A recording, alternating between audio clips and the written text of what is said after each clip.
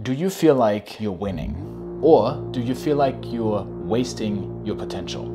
Either way, the science behind the so-called winner effect is fascinating and scary. Here's why. So in a study, they let two mice fight against each other or compete for territory. They drug mouse B so that mouse A is pretty much guaranteed to win. The next fight, they don't drug mouse B, but mouse A still wins with a much higher probability because it had more confidence, more testosterone, more wins under its belt. Long story short, this is a vicious cycle that shows up everywhere in life. The more you win, the more likely you are to keep winning. You see this with rich people who keep getting richer because their wealth compounds. With every success an entrepreneur has, they become more confident, attract better people to work for them, and it's easier to build the next billion-dollar empire. We see the same thing in athletes, and even their fans' testosterone increases after a win, even though they didn't do anything, they just got drunk on the sidelines. Men who have a lot of love interest from women become more attractive because of the existing love interest. Winning a competition improves your biochemistry and cognitive abilities to win again. But on the flip side, if things aren't working out, you feel stuck, full of self-doubt, feel like you're losing, you're more likely to lose, which makes you feel worse, which makes things even harder. So the way I think about the winner effect for me is you're either on an upward spiral or a downward spiral. How much positive or negative momentum do you currently have in your life? This is the 5th video in our 90-day goal series, and it's a good time to reflect and see what spiral we're on. Because regardless of the results that we got this year, we can tap into the winner effect at will with just a few simple tweaks. And my uncle Andrew Huberman also shared a very good tool to do that. Science, let's do it. This year I've noticed that I've built up some negative momentum. So last year, 2022, my channel blew up and I got hundreds of thousands of subscribers in a year. But this year, I've only grown by a fraction of it. I almost went bankrupt and I went from having a team to parting ways with everyone. And meanwhile, it feels like every other creator is growing exponentially. You can see throughout different times and areas of my life how the results that I got and the feeling of winning affected my ability to continue to win. Now here's the exciting part. No matter what results you get, even if you have no track record of winning, the winner effect is all about perception. And this is deeper than just about a book with some interesting studies and a cool concept. It's about developing a healthy relationship with results. How do you feel about the results that you got this year? When I'm in this negative spiral, I realize that I tend to forget all the wins that I've had until then. But what's really helped me is just remembering past wins. You know, bathe in it, take a bath in it. And it's so easy to discount them, where that wasn't a big deal, that doesn't really count, that's what everyone does. It doesn't make it not a win. Maybe you're like, I've done literally nothing in my life. When you look up the word mediocrity, it literally has a picture of me in it. Then just start celebrating tiny wins that you've had. A lot of people were like, no, but what if you don't have any successes? Like, how do you get started? Did you get dressed this morning? Did you get in front of the computer? It's smaller evidence, but you have enough evidence to make the claim that you can do this. Here's the thing, winning is subjective. Your brain doesn't know the difference between what actually happened and what you think happened. For example, in our recent community call, one of our members, Max, shared that he actually hit his goal for the 90 days, which was get 3 clients. But it doesn't feel really like a success because I don't feel like I had much control over these results. Because he was trying direct outreach and they just came from different sources. And he wasn't really proud. He felt a bit defeated even though he's hit his goal. For example, you could lose a boxing match, but still be like, yo, I survived 4 rounds. Look at these shots that I gave him. Boom, boom, bah, bah. You could get rejected by that hot, saucy person that you've been eyeing for so long and go, they must think I'm out of their league of legends. And then you go back to your basement. I don't know. It's all subjective. So the first way to tap into that upward spiral is by building the muscle of acknowledging your wins, even if you have to dig for them.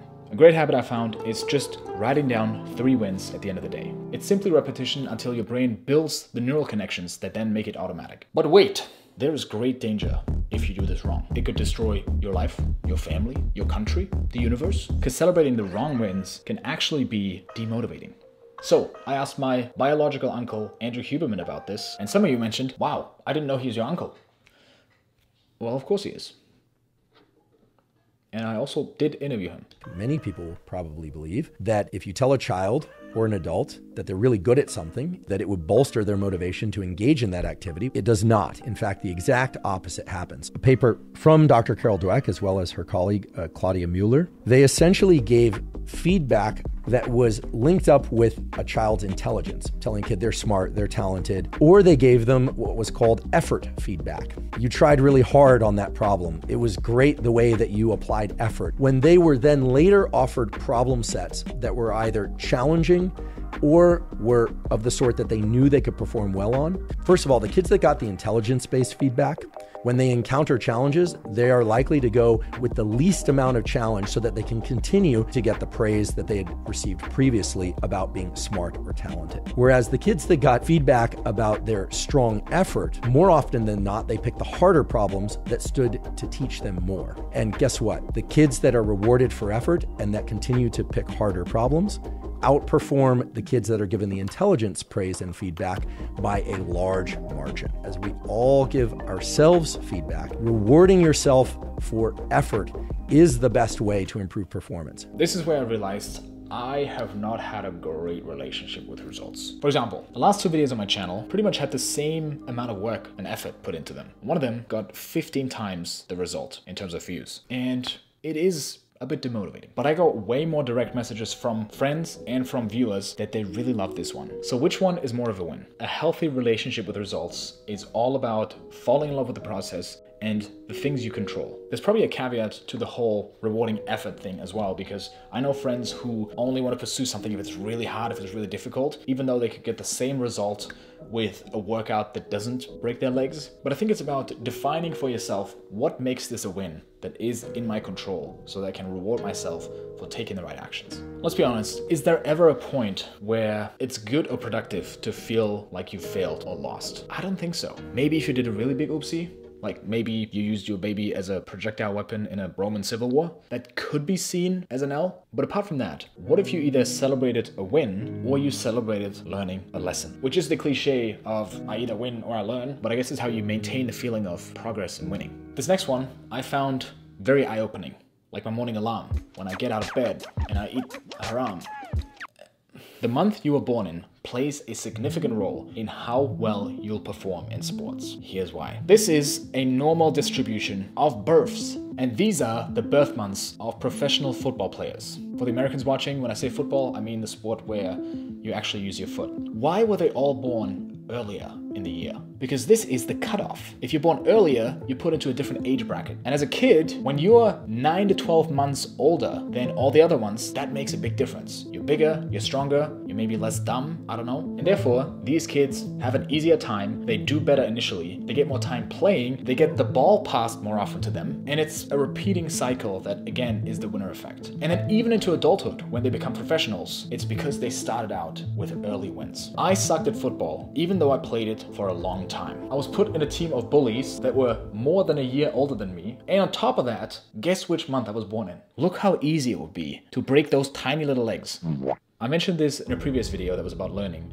Tim Ferriss shared that in order to learn something fast and really well, you have to have early wins. It increases dopamine, testosterone, confidence, and then you're more motivated to practice more, you have more resilience, and you basically get the effects of the winner effect. Most meaningful things are difficult to learn, so you want some of that uninformed optimism that keeps you going through the tough times. A common story we hear from people is that they have failed for years before they succeeded. For example, you have people like Gary Vee saying that he was eating shit for 10 years. And yes, he was. He also had positive reinforcements early on from his mom and his dad and maybe other people around him. And he's a master at counting wins, loving the process. And that allowed him to stick to entrepreneurship and get him to where he is now. Same thing with Mr. Beast. Mr. Beast was uploading for years, but most people don't know that his first video actually went viral. It was like some random Minecraft one. And that probably spiked his confidence and his dopamine to the point where he was like, I need to get this again. So long story short, big goals can be daunting. So start with easy early wins and stack them from there. If you're depressed and you're stuck in a rut, just getting out of bed before noon and taking a shower is a big win, and just build it from there. Or maybe, as part of your morning routine, arm wrestle a 5-year-old. Get that early win. Sucks for the 5-year-old, you'll send him down a lifelong spiral of failure, but, well, someone's gotta lose, right? Next up, let me know if this sounds familiar to you. I'm gonna get these 5 things done today, but you only get 3 things done, and you push the remaining 2 a day forward. And you keep doing this until you have accumulated this slog of tasks. And with time, you tell yourself, today I'm really gonna get everything done. But in the back of your mind, there's that little voice that says, let's be real here. Not gonna happen. Whenever you make a commitment to a challenge, a to-do list, a friend of yours, and you don't keep it, you lose trust in yourself and your word. Trust in your own word is the most important relationship you have. When you can't trust your own word and commitment, you're in trouble. How much do you currently trust your own word? When you declare something, is it set in stone or are there always excuses that come up later? Think about people that you know in your life. There's a clear difference between people who keep their word and those who don't. As the famous quote goes, the quality of your life is in direct proportion to quality of relationship. Oh man. How much you stick to or keep your word in your commitments. The primary purpose of something like the Driven 30 Challenge or 75 Hard, not to build a healthy lifestyle, although that's a nice bonus, but so that you can do something that sucks and is challenging and regain trust in your word and commitments. The next one is going to be a weird point that I'm trying to make, but stick with me here. Imagine this. It's the year 2842, dimension C39.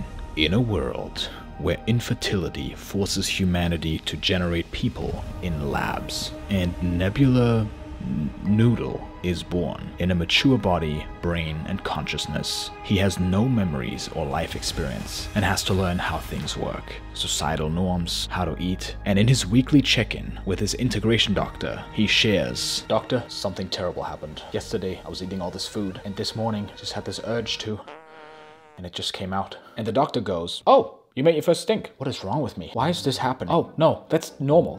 We all do that. It's so gross." Yeah, it happens like once a day, usually. But doctor, how can this be normal? It's actually something you can look forward to. It's a silly story, I know. How did I come up with it? Where in our own lives are we doing that? Where we make a stink, we think it's bad, there's something wrong with us, but it's completely normal, and we just need to adjust our expectations. I've heard so many people say, "You know what, I've tried meditation, but I just couldn't stop thinking, so it's not for me." But you're expecting to be enlightened instantly, which usually takes, 30 years? Of course you're gonna think that's normal, and meditation is just really, really hard for everyone. And you may have actually crushed it. Same thing with people who put out 10 YouTube videos, and in total they have 500 views, but that's actually amazing. You're winning, but you think you're losing because your expectations are off. I've mentioned this before somewhere. A lot of problems are only problems because we think they're problems. In other words, oftentimes we think we're losing when in reality we just have to adjust our expectations. And my buddy Rian Doris, who was in the second latest video, adjusted my expectations. It's tough because I've been going through a little bit of this as well. The circular sort of rhythm of progression can be painful, you know? The thing I try and remind myself of is that it's a spiral, not a circle. So it feels circular because you come around, yeah, exactly, but it actually spirals upward. So all these cringy motivational posters, they make sense. Except for this one, maybe. What? How did he, what? This final one, I believe, is the most powerful way to tap into the winner effect at will. It's used by Olympic athletes, the US military. The Navy SEALs we trained with taught us this one as one of the 4 pillars of mental toughness. And I would say it's the most important practice that I was lucky to learn about when I was at my lowest and I had to achieve what felt impossible at the time. I told the full story a while back on my channel. When I was 20 years old, I was forced to leave Australia because my visa had expired. And I'd been there for a year, I'd found a girlfriend, but I promised her to make it back. But the only way I found was to build a business so I could make money online and come back on a tourist visa. And it seemed impossible at the time. I was absolutely clueless about everything and I felt defeated right from the beginning. But I read about visualization and every day I would visualize myself making it back to Australia with so much emotional intensity. And I brainwashed myself to the point where I would have recurring dreams of being back in Sydney, Australia, reunited with my friends there, tears of joy streaming down my face, and then I would wake up in the middle of the night and notice my face was actually wet because I was crying in my sleep. Again, your brain doesn't know much of a difference between what's real and what's imagined. And visualizing this positive future again and again had ignited a certainty inside of me that I shouldn't have had, but now I did. And I saw possibilities and opportunities open up that I couldn't even see before. I'm not talking about some spiritual law of attraction, new age stuff here. It creates certainty and confidence where there isn't any confidence yet, which allows you to move forward and get the results that then confirm the confidence that you had in the first place. Everything I've ever visualized repeatedly and deliberately has come true. And I stopped doing it. And I don't know why. If you visualized and celebrated your future wins now, how would you feel? And if you carried that energy into your business or your career, your dating, your relationships, would you show up differently? I hope some of this was useful for you so you can build a healthy relationship with results and get on that upward spiral. Thanks for watching. See you in the next one.